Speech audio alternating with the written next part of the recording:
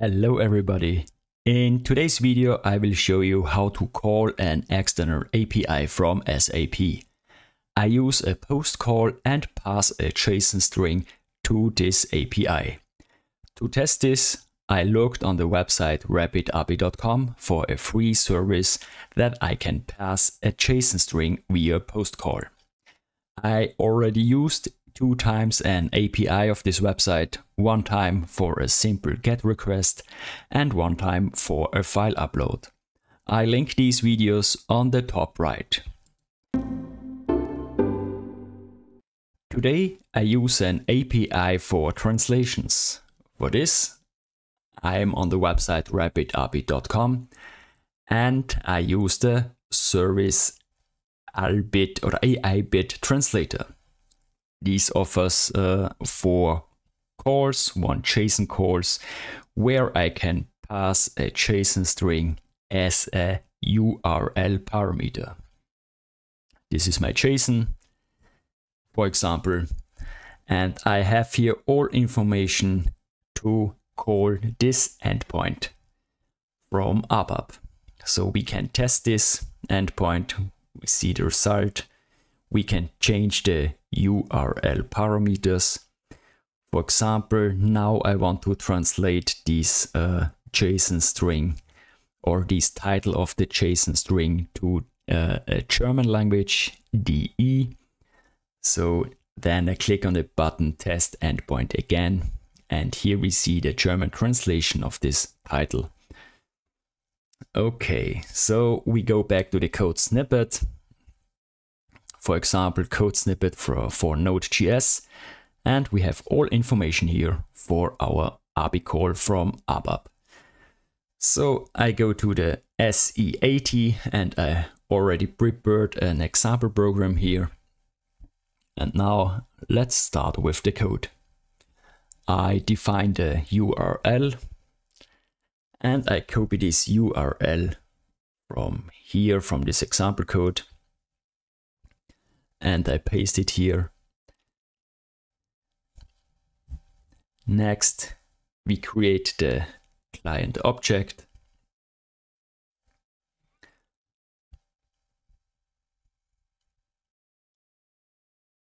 We use the create by URL method. This method has exporting and importing parameters, exporting the URL and importing the client object, and some exceptions.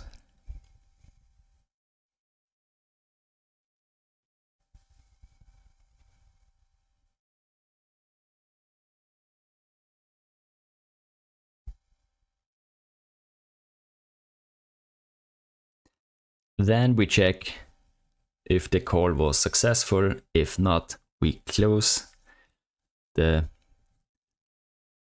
connection. Next, we check if the object is bound.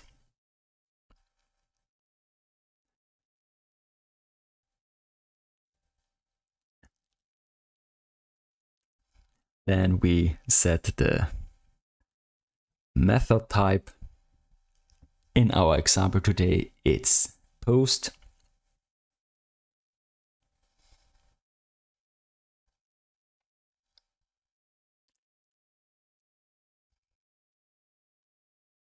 Then we set the content type.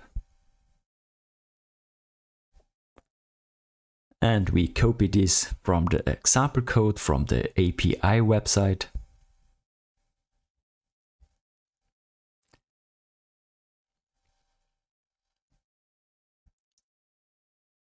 And next we set the 2 header fields. First, rapid API key, the name of the header field, and second the value.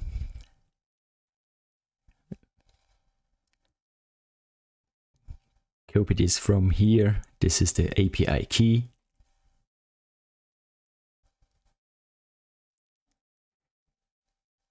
So if you subscribe to this service, you have your own API key. Second, the header field, RapidAPI host, and the value.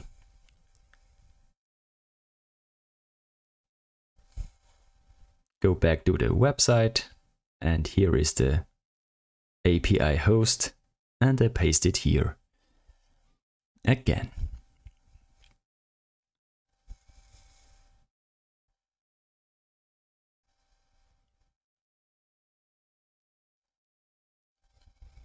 Then we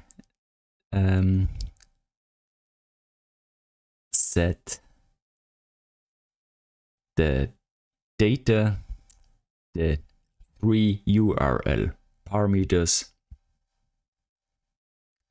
So I copy the JSON and I copy this to a formatter. So this is the JSON we use, but for my example, I only use title and author. So I delete the other things and I check if the JSON is valid. Yes, it is. So I copy this JSON string to my code window and I remove some spaces, some tabs, and then I write the 2 other URL parameters from and to in this setCData call. So I write from is auto and to is DE for German, and then the JSON string. So I copy this and I paste it after the JSON URL parameter. Then I change the title to Welcome to my YouTube channel. Okay, so next we set a timeout.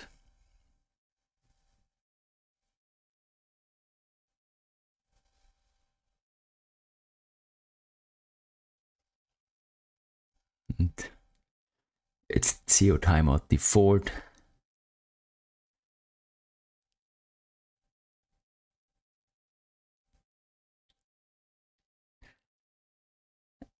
And then we should receive the response. So to check this, I declare 2 more variables, the HTTP status and the status text. And to read this, I use the method getStatus.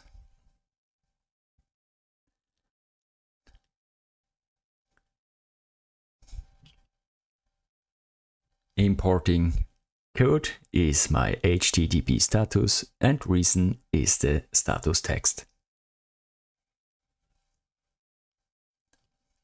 And then I write this out so that I can check if the call was successful or not.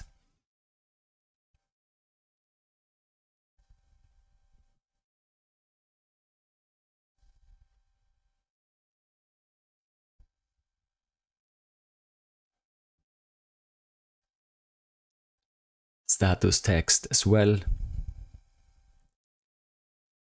And then I check if HTTP status is 200, then I read the response. So 200 means everything was okay, the call was successful, and we have a response.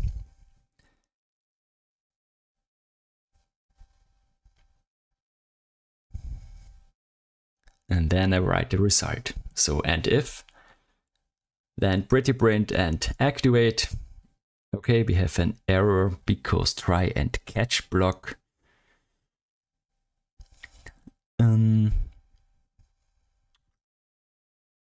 Okay, let's close the arrow window and zoom out a little bit. Okay, there is the and if missing, and I have to close the connection. So I write here O client close, and then I close with and if. Activate again, and I run the program. Okay, then we see we have an HTTP communication failure. This is because we have to insert the certificate from the API host. So I copy this URL and I paste this URL into a browser window. Then I click on the log here and I download the certificate. It's the rapidapi.com certificate. Then I close the window and I open the transaction as trust. Then double click to SSL client standard. I scroll down and import the certificate.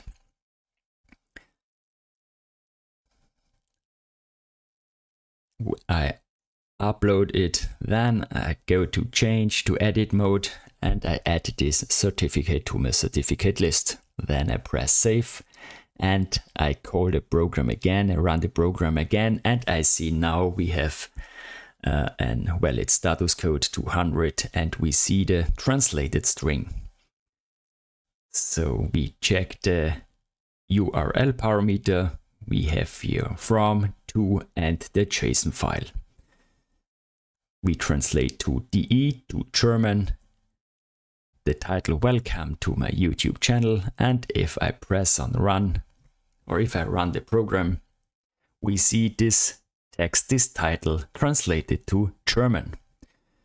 Okay, if you like my videos, subscribe to my channel and give me a thumbs up. Also write me something in the comments. I always like to read them. Take care and see you on the next video.